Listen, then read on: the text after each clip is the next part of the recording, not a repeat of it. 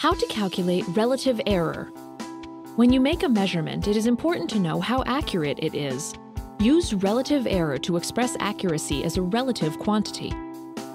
You will need a measurement, an accuracy, and a calculation. Step 1. Understand that relative error is an indication of how accurate a measurement is relative to the size of what is being measured. Step 2. Make a measurement. You might, for example, decide to measure the length of an object or its weight. Step 3. Determine how accurate your measurement is. For example, if you use a meter stick to measure an object's length, you might reasonably estimate the accuracy of the measurement to be plus or minus 1 millimeter. Accuracy can be converted to absolute error. Step 4. Convert accuracy units to units of absolute error by making sure the measurement and accuracy units are consistent.